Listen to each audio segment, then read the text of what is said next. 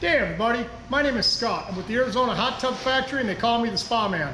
Approximately a year ago, I did a video showing how to get rid of an airlock with a plunger. That process works very well, but after reading several of the comments, I started realizing that I kind of shortchanged you guys because I didn't tell you the whole process that we go through prior to filling up the hot tub with water. And I think that might be the problem.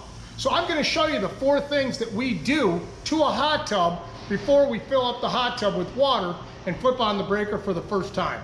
So I'm going to show these to you so that you'll see what I do, and hopefully a lot of the problems with airlocks will go away completely for all my viewers. Thanks for watching. And if you could, hit the subscribe button down in the bottom left-hand corner. Okay, this is the typical hot tub that I work on all the time. This is a Jacuzzi J335. The first thing I would tell somebody before they fill this hot tub up with water is take out the 2 filters. Okay, what will happen is if the filters are in, it'll cause it to be kind of like suffocating the hot tub to where it's not getting the proper water going into those 2 tubes. So that would be the first thing I would do before I turn on the water.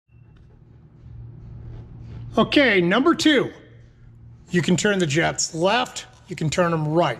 One way closes them, one way opens them. Make sure that all the jets are open. If you close off this jet, this jet, this jet, and this jet, what happens is the water starts filling up and it gets so hot, the air cannot escape. So you want the air to escape as it goes up, otherwise you're gonna get an airlock. So that would be the second thing I would do, is make sure all the jets in the entire hot tub have been opened up. Okay? Number 3, this is the diverter valve. The diverter valve turns both ways. It's a 180. So what happens with this is the water comes up from the pumps and it can either go one way or it can go the other way. If you put it in the center, it's equally balanced to where the water can escape through the 2 lines that are underneath. This is approximately, it could be anywhere from a 1.5 inch line to a 2 inch line. So if you close off one side, what happens is this side is opened up, but the other side is closed off. That can cause an airlock also. So you definitely want to make sure that that is right in the center before you go to fill up the hot tub. Okay, this one you don't need to do every time because there's not only 1, 2, and then there's one behind me, 3, but this is one of your siphons at the bottom. See all them little holes? See how you can see through them really good? You get little pebbles caught up in there. Little pebbles sometimes can work their way in and can get into the pump, and it can ruin the pump. You want to clean these out periodically just so that water flows through them.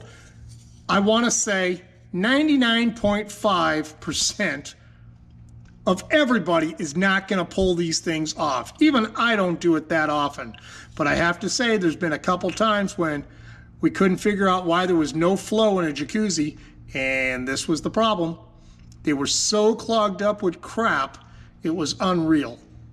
So I'm also going to put a video that'll show just how clogged up they get. But definitely, every now and then, take these out and clean them. Or at the very least, wipe off all the crap on the outside so that it doesn't get sucked up to the inside of the tub. That's what it looks like down there. Right down here, there's your suction filter. Look how all that crap is all in there right now. That is keeping your filtration from working. Okay, I'm now going to go ahead and fill up this hot tub. And how I'm going to do it, I've got a hot tub behind me that's full of water that I'm just going to transfer the water over from one hot tub to the other hot tub with my little giant pump. That's probably the easiest way to do it because I really don't want to fill this one up with really good water because I'm still working on a couple other things to do with this hot tub, but I at least want to show you how we go about filling up a hot tub, whether it's with a hose or whether it's with a sump pump that, because sometimes we will throw the sump pump into a swimming pool here in Arizona and then we can fill up the hot tub really quick. So I'm going to go about and I'm going to show you how we do it from one hot tub to the next. Since I need to get the water out of this hot tub, and I want to put the water in that hot tub to fill it up to show how to fill up a hot tub without an airlock, I'm going to use my submersible pump, my little giant pump, and I'm going to pump the water out. So what you do is I always grab onto the hose, stick that right in the hot tub all the way to the bottom. Take your hose. I've got a weight on the bottom of my hose, and I throw it so that it is over here, and I put it right in the hole. Okay, and then I've got a weight sitting there that'll hold it down at the same time. Plug it in. Voila!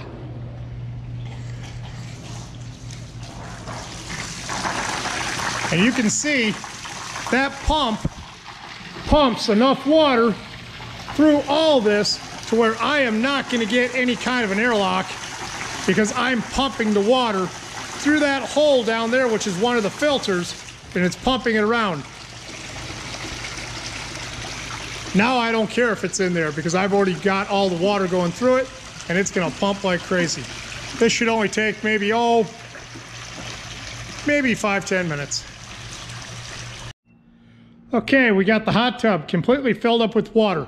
Now, I usually fill it up to about, maybe the thickness of my finger or my thumb below the head cushion. And the reason why I do that is because when your body gets in it, the water will rise. So, anyways, I think we're ready to fire it. Now, before you turn on the hot tub, there again, make sure your filters are out. Make sure your diverter valve is in the center. All your jets are open. Now, I happen to know all my jets are open because when I stuck the sump pump with my transfer hose into the one side of the where the filter goes, it was blowing the water out of the jets. So it's just things that I do.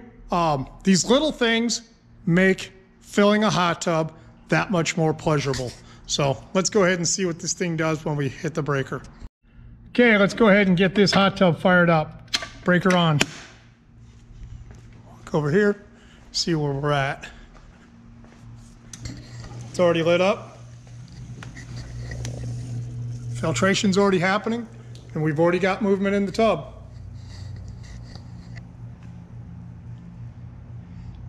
Now, I always give it a couple seconds before I start playing with it. And the heat light is already on. Let's see what the heat's set to. The heat's set to 103. Water temperature 89. Now, if I want to turn this heat light off, I can go down.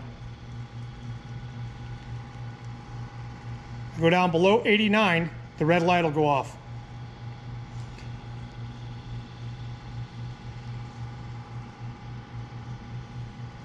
Okay, I'm down to 65.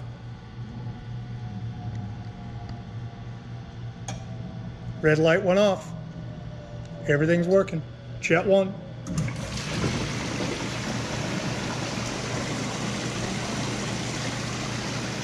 Hot damn. It's fired up. Let's go to jet 2.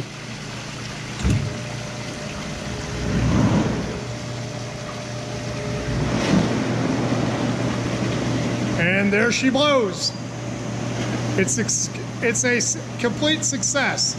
It's not hard to get your hot tub up and running. So we'll go back this way. We'll turn that one off. Turn that off. Go back up on our heat setting. That's all we got to do. We'll go up to like 90 degrees. Red light should come on the minute I get above 89. Oh, 90 degrees. Should take a couple seconds. Red light will come on. Come on. Don't make a liar out of me.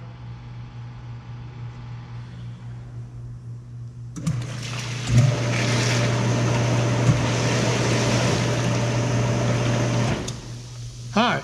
It must still be going through its test stage.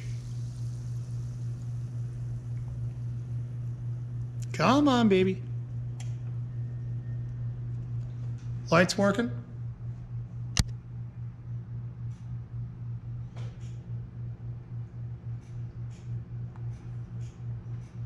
So,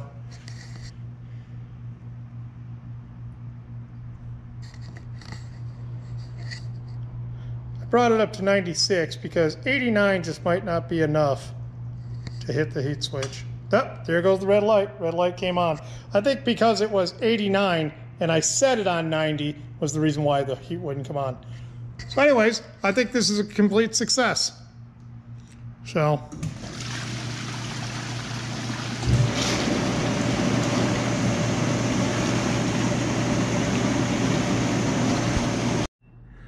Well, I hope this video helped everybody out in understanding the different ways that you can A, fill a hot tub, and B, how to fix a airlock, and actually what causes an airlock. So I hope this video helped everybody. If these videos help you, please, in the right-hand corner, hit subscribe, share it with your friends. I love hearing from all you guys. If you have any questions, something that I didn't cover in this video, please send me a comment. I will answer it.